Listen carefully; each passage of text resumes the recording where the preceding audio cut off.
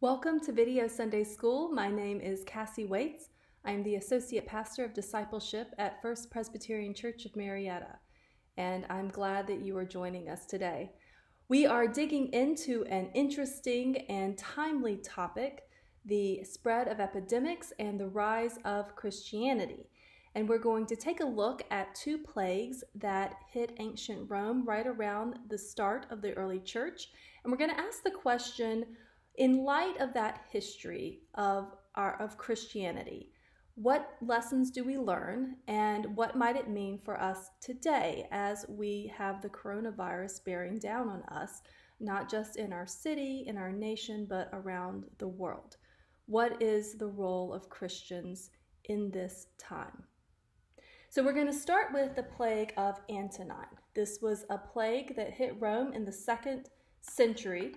It's also called the plague of Galen. Galen was a Greek doctor who treated and diagnosed and described many of the symptoms of this plague. We think that this plague spread from Roman troops who were returning from military campaigns from the Near East. And what we find is that what they brought back with them was particularly lethal. The Roman historian Dio Cassius estimates that this epidemic at its height took about 2,000 lives per day. This was a devastating epidemic for Rome. It not only weakened the foundations of the Roman military system, there were simply not enough military personnel to go around. It also loosened the grip of Roman power across the region, and it challenged the vast economic and social structures of the empire. Now, what's interesting about the impact of this particular plague is that the result was an increase in religious fervor.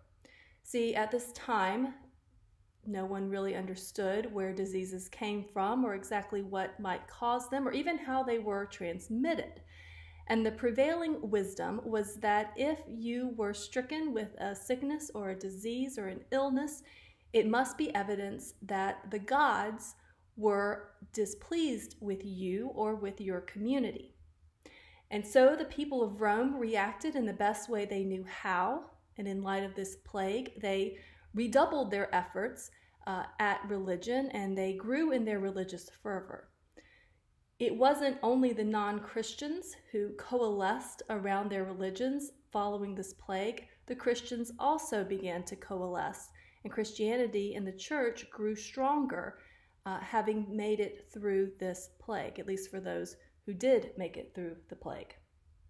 Now we jump ahead, not 100 years later, to a second plague. This is the plague of Cyprian. Cyprian was the bishop of Carthage, and the plague is named after him because he wrote an eyewitness account of what he saw happening and how the plague was affecting the city around him. And it wasn't just in the city of Rome that this plague hit, but all across the Roman Empire. It moved from the southeast to the northwest. And unlike the plague of Antonine, which was marked by symptoms like cough and rash, this plague had some very extreme symptoms. Scholars have wondered what this plague might have been, and they've guessed that it could be something like smallpox, it could be something like measles, but most recently, historian Cal Harper has argued that this plague was likely a viral fever similar to Ebola. So if you are familiar with those symptoms, you can imagine what it would have been like in the Roman Empire during the plague of Cyprian. Now, one of the most colorful accounts of how this plague manifested among the people comes from Bishop Cyprian, and he writes these words: "As the strength of the body is dissolved, the bowels dissipate in a flow of fire that begins in the inmost depths, burns up into wounds in the throat. The intestines are shaken with continuous vomiting. The eyes are set on fire from the force of the blood, as weakness prevails through the failures and losses of the body. The gait is crippled, the hearing is blocked, the vision is blinded." These are terrible and horrific symptoms And it's not only a terrible thing to endure, it was a terrible way to die, and many people did. It is estimated that up to 5,000 people died every day at the height of the plague of Cyprian. Now, we say all this to ask this question. How was it that Christians and non-Christians reacted very differently to the plague of Cyprian? Because we know that this plague, like any plague, did not discriminate. Didn't look at one person and say, well, you believe this, so you're not going to be infected. It infected everybody, just as any disease or illness does. So both groups contracted the illness, but they reacted very different psychologically to it. The Christians believed that they had a duty to assist those in need. And so they saw this epidemic as an opportunity to put their beliefs into practice. They cared for the sick, they provided food and water, they nursed others that were weak, they buried the dead. In his Easter letter around 260 AD, Dionysius wrote, "Most of our brother Christians showed unbounded love and loyalty, never sparing themselves and thinking only of one another."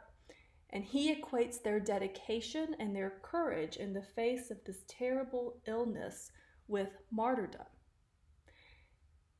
And it was true that these Christians faced this disease with surprising courage. Now, this was at a time before modern medicine, and there were a lot of theories as to how this particular plague was transmitted. Some people believed it was transmitted through the air. Some said it was by clothing, but many believed that you could receive the infection through line of sight. So if somebody was a victim to this plague and they simply gazed at you, you could also be infected. So the logic went. And so why is it that these Christians are drawing themselves physically close to the sick, definitely within line of sight, many becoming sick and dying themselves? What made the difference for them to act this way? Now, I said that the Christians believed that this was a way that they could practice their faith. And in fact, I think that the different reaction between the Christians and non-Christians rested in Christian theology. So Christians worship a God raised from the dead. They believe that death is not the end of all things, but a transition to eternal life.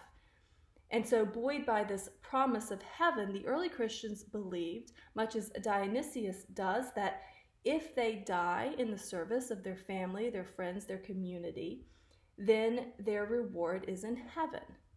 And they follow the footsteps of Christian martyrs through the ages. Now, by contrast, the non-Christians did not react the same way to the plague.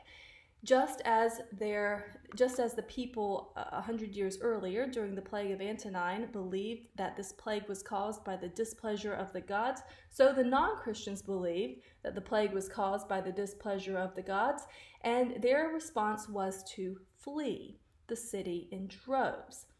They fled, leaving sick friends and family to die. And Dionysius describes the scene graphically, that there were loved ones laying half dead on the side of the road while their families rushed away trying to escape what might have been a certain death, and maybe still was certain death from this epidemic. The epidemic then unraveled the social and religious fabric among non-Christians, even while it strengthened the early church. Now, we have limited information from this time, and certainly what we have, historians criticize as being biased, either biased toward the non-Christian side or biased towards the Christian side. And as we pull this apart and try to make sense of the data and make sense of the accounts that we do have, we find some certainties. One is that during this time of epidemic, the Christian community coalesced around caring for the sick. And because they did this in an orderly and peaceful way, their movement began to grow. People saw Christian hope worked out in Christian service. And what the Christians did, they did not do from a place of fear, but from a place of hope. So what does this mean for us today? What lesson can we learn from the early church facing these epidemics, some of them, each one more horrific than the one before, actually? What do we learn from their experience and from their reaction and from the way that they gave an example in what it means to be a Christian during a health crisis? Well, I want to start with one caveat, and that is to say that living as a Christian in an epidemic in our modern days does not mean that we ignore medical advice. It doesn't mean that we rush out haphazardly, putting our community or ourselves at unnecessary risk. But I do think that it means we do not panic, and certainly that we do not despair. We remember that we worship a God who is risen from the grave. We read in Matthew chapter 28, verses 5 through 6, two of Jesus' followers come to his tomb, and these two women meet an angel there. And the angel begins with the famous words that every angel seems to begin with: do not be afraid. This is always the starting point. Do not be afraid. I know you are looking for Jesus who was crucified. He is not here, for he has been raised. And so we start here. We worship a God who is risen. We worship a God who is risen.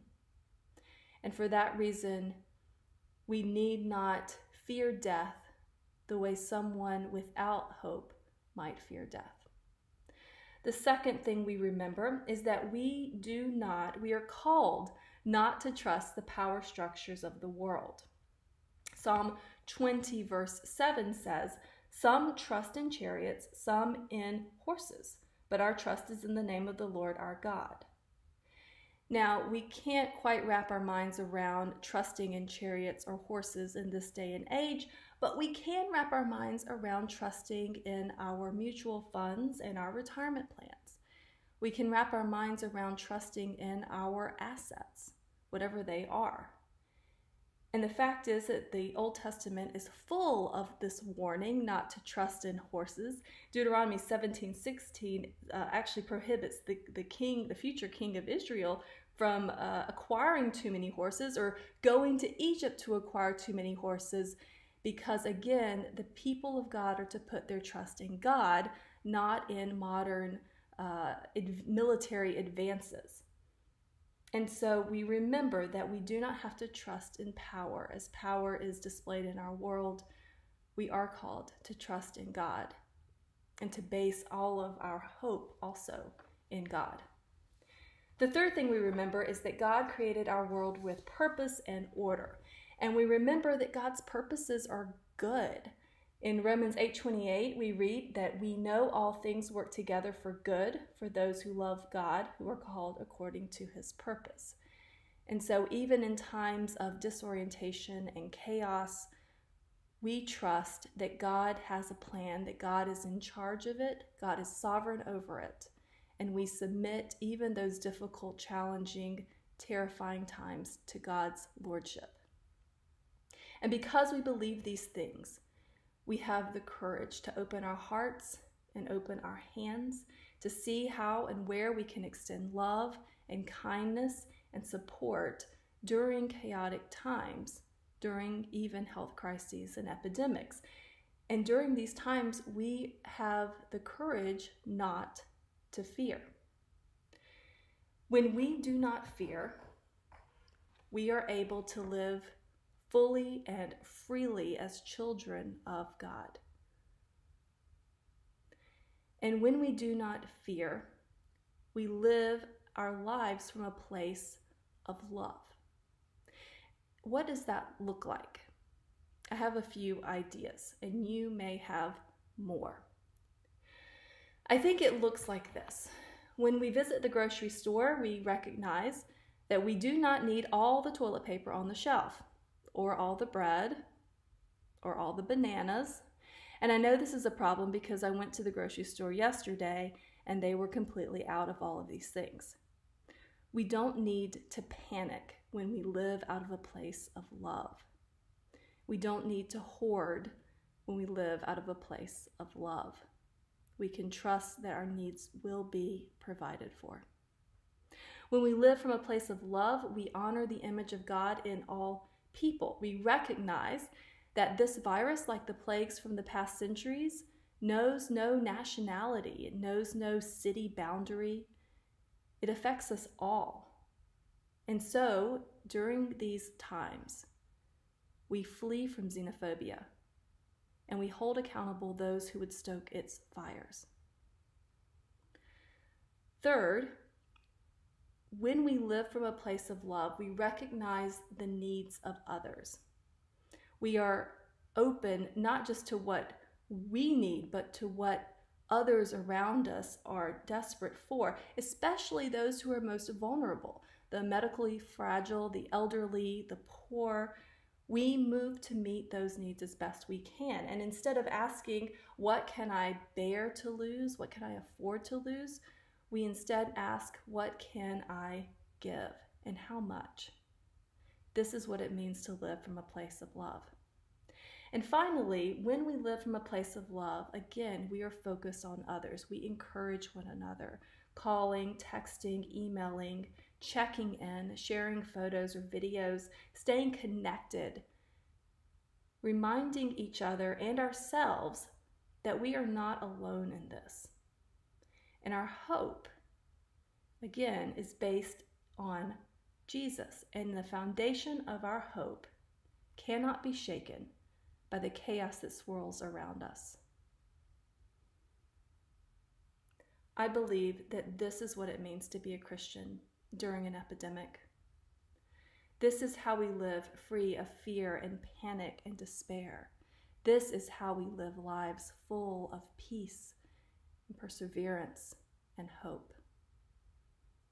Thank you for joining our video class today. Please check out the links associated with this video for more information and some of the articles that have inspired me. And may the peace of Christ be with you now and always.